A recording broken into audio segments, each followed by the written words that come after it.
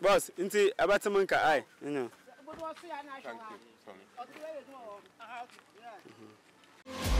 Come follow me to a secret place where only the moon can see. Beyond the shores, there is something more, just waiting for you and me. I see that you... Alright, thank you very much for checking me out. Today is what? 24th of January 2020. And I'm here with two brothers right now. I told you that my YouTube channel is to connect brothers on the motherland, you know what I'm saying, African things, you don't know, and then brothers from the diaspora, that's what it is. Alright. Welcome, my brother. Glad to be here, glad to be here. Yeah. Yeah. So we're coming to, he has heard about the land from my YouTube channel and from other places. So there's a group in UK, but he was saying to come and, you know, survey the place, look at the land, meet the people one-on-one, know the people in charge. I've called Uber, he's a little bit busy, so you are the next person to meet. So I want you to meet a brother from the UK, from the Caribbean. Yes, originally, yeah. Yeah, I'm Amos. Kwame Amos, pleasure. I'm Marlon, Paul, Jamaica, Montana, Lucian. Wow. A longer name. Well, the reason why I said that is because there are people who know me from growing up from young to adulthood, and they all know my name, so it's all important to know that those who don't know me, and those who do know me recognize it's me speaking genuinely and trying to relay the information as accurately as possible so that you, my brothers and sisters, can make the right decision. Traditionally, when you go to some place, they just welcome you. Unfortunately, I don't have water around me. When you visit, they give you water, they give you a seat to say, then they ask your mission for coming. So once you are here, you need to ask the reason why you are here. For me, I've come in here as part of my son Kofa. I'm here on a road to repatriation, a return back to the land of our ancestors in regards to a reconciliation which was prophesied even in scripture and also is now necessary with what's taking place across the world. Unprecedented times are here and unprecedented events. And this here is not a coincidental occurrence. The fact that you, our brothers, indigenous to the continent, have made it aware to us that we have an opportunity to come back to the land of our ancestors is not something to be taken lightly. So, as a goaler, I've come to verify, and also to see for myself as a representative of exactly what's taking place so that I can relay it back and confirm as well, just to give for us to act and to come and see in a progressive mindset, but also one of humility. Yeah, you are welcome. Thank you. You're welcome. Yeah, whatever you've heard is true. Our president declared a year of return, and the king of Asebu traditional area supporting the president said, yes, this is the time our brothers and sisters in Diaspora should come back home. So he has offered a huge land to support that cause. You are coming back home, where are you going to stay? Are you going to rent houses or hotels and that? No. He's giving out lands for you to come and settle, build and mingle with your people here. It's not got like you are going to be settled here and the local people, the indigenous, will also be staying somewhere else. No, that's not acceptable. We are going to mix, that's it. Then we integrate with each other. And this is a land that has been offered. It's very huge land. And we need to do it in such a way that when you come, it's not that you are going to look for somebody to do a pipe of water for you. Yeah, you understand?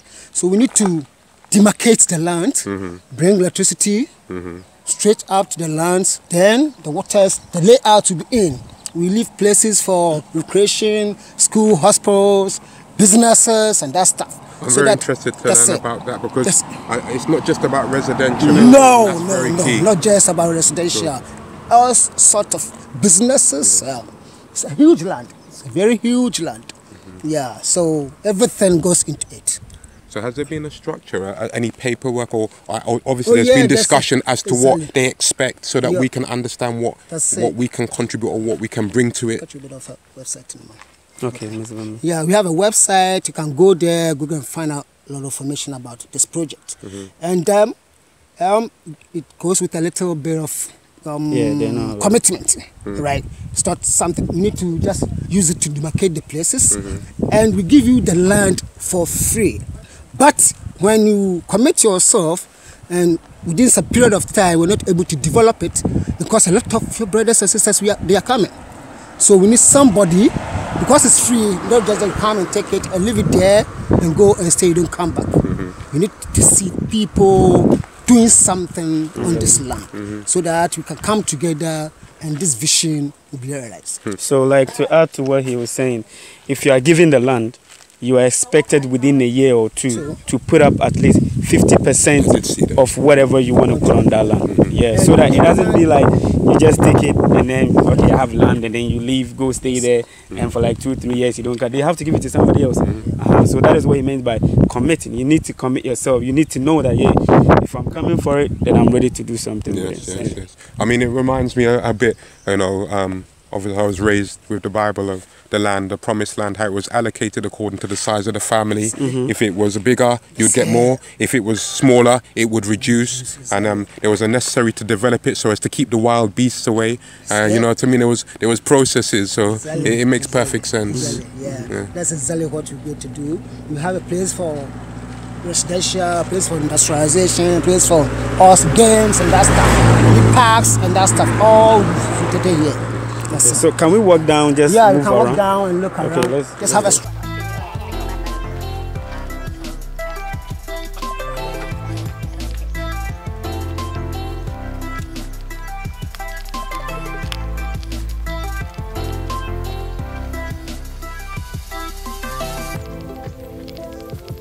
You know, we are on the land. This land is very big, very huge, and my brother from the UK is here to check it out. He's met Amos. You've not met Amos before. Amos is he's a brother. He's the caretaker of the place. So when Obed is not available, Amos is always here to take you through. So look at him very well. If you're coming to Ghana, very soon we're gonna come see the land. You'll see Amos. And then, you know, we will take things from there. This is send them a message, our brothers and sisters. This is an opportunity for our brothers and sisters in the diaspora to come back home. We are ever ready to receive you and come and develop as many as you can, so that the country itself that we were sent from will get benefit from you and also benefit from us. Yeah, exactly. That's it. Exactly. We have a lot of culture that we need to share together. Yeah. We've lost it. So let's come together and build our continent. Yeah. That's you are welcome, my brothers and sisters. Yeah. To come and live a separate entity. Now, you know, some of us may have picked up skills along the way that we hope to be able to share with our brothers here.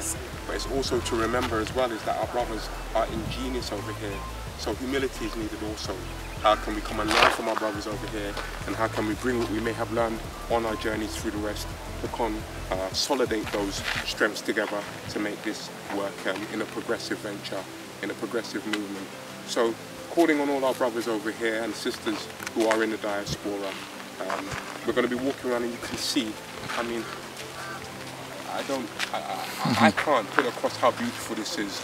And the only way that you're really going to see and appreciate this is to be here for yourself. However, having been here, I will be able to relay back to you firsthand that this is something which is not to be taken lightly, please.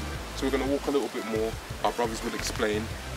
More better for them to say it because they know better than me, but at least you can say that I'm here as a representative of the community in the UK. To be contributing towards that. It's not a case of, right, thanks, you know, you crack on. You know, this is what some of us do in the UK in construction and building, and we'd like to be involved.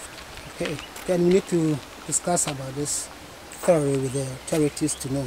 Maybe, yeah, when do you want to demarcate the lands to your scholars? Because initially we wanted to contract the district assembly, the engineers over there, to just demarcate, know where we do our industrialization, where the residentials, where all these things. Then we start with the pipings and the electricities and that stuff. So they're doing the grid planning at the moment? That's it, yeah. Okay. They're doing the planning at the moment. Okay. That's why we are not giving the lands now. Everything must be finished because we are dealing with the international communities. Yes, It needs to be done properly. We are not just doing anything for anything's sake. Yeah. So we are doing this land plan, landscape, understand all the thing. Then we start. And is there a time frame that our brothers are working to here? Yeah, there's a bit, you know, in Africa, we delay certain things, but the time frame they're working very fast because we've seen the seriousness of our brothers coming back home. So the chiefs and the people are just working things faster and faster. I think by next month or two, the chief is going up to US to meet the brothers and sisters. I think all these things will be discussed over there. So once you have promised me, I will just let him know and come from there. So the majority of those who are coming naturally are those from the US, I would majority, say. That would make sense. It's a bigger country, a bigger population. And that's it. Take care of Papua New Guinea. Really. Yeah. That's lovely. And what type of numbers have you had, would you say, coming over? How many would you say have come to see here? To be fair with you, according to my brother Obed, he has received about thousands and 5,000 emails. People are showing interest. They said want to know the proper procedure they have to go through. There are people who are yet to come. But so far, it will be around like more than 100. Yeah, more than 100. More than 100. But when, is it last month? About 50. There was this Omar Johnson in US. Omar Johnson was over. He was here. Yeah, and he brought some people, so they came check out the land. 2 buses and stuff. Well done, Umar. Oh yeah. Yo, rise up to Umar Johnson, brother. Yes, sir. I don't care what anybody else has said. I know that you're trying your best, and I encourage you to keep on, my brother. You know, you're a big brother to us, and you've been spitting knowledge and speaking knowledge for us that I myself have personally learned from, and my family have personally learned from. So we appreciate that as well, brother Johnson. Yeah. We've come up this lane here. We've got a split ways here. Maybe you can explain why there's a split. What does that mean? This split is a road to some of the farmers. And there was a place where they were winning sand. So the trucks would just pass here to go and win the sand. Sand winning. Sand winning. They go dig out and then they fetch the sand for building. Right, okay. So some of them do that inside there. So this is the route to the place. And this can also be a route to some of the farms. If you can see that place, they're taking some of the sand there.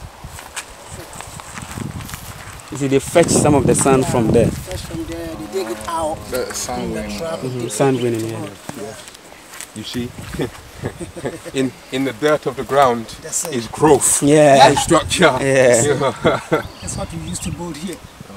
We just dig it out, fetch it with the truck.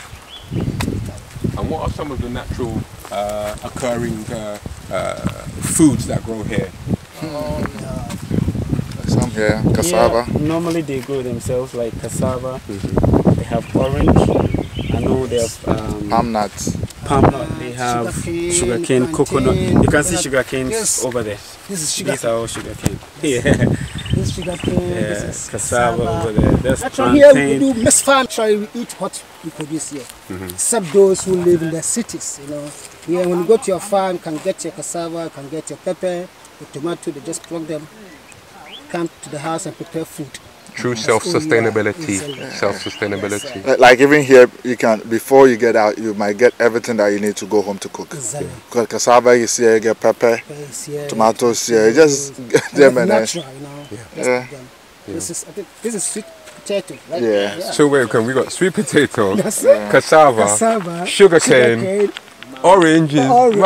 Just around us. Oh my brother. Oh, wonderful. Back home, we've learned a lot from living here. We need to bring that knowledge to develop ourselves. Because God created us in His own image, as His own image. So we need to develop to glorify God. Yes. Because we've been suppressed for a very long time. And the time has come that we need to move out from this suppression and move on and develop ourselves. Because we have everything here. Everything, every natural thing that we need to use to develop this country or this continent is here. But the knowledge wasn't available at the time. Now that our brothers and sisters have gone to learn this knowledge, I think it's time to bring this knowledge back to develop Africa. And would you agree that it's a twofold, because Yes, there may be things that we've picked up, but we will not be in any way prepared to come and be able to do it without you, our brothers. It's a mutual arrangement that only we can do with each other.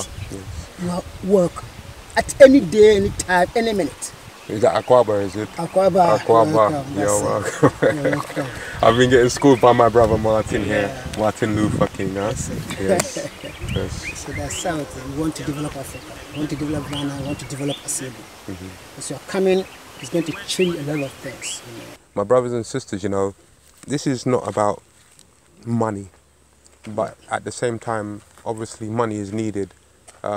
So what might seem like a small amount to you over and the rest, if contributed as a collective, can make a big difference to us being able to move forward. The real wealth is the people. You know, I was looking at Dr. Mumbi Saraki, who I have much affection for, and she was saying just recently that more important than the places that we visit, it's the people that we meet. However, if there's things that we have that can add as a kickstart to support what's taking place, then why we would not do it? Many of us waste money on frivolous things, you know. I'm sure that many of us have many TVs at home. How many phones do we have? How many appliances do we have which are sitting there where we're changing our appliances before they're even broken? We're throwing them away before they've even had their pass or sell-by date.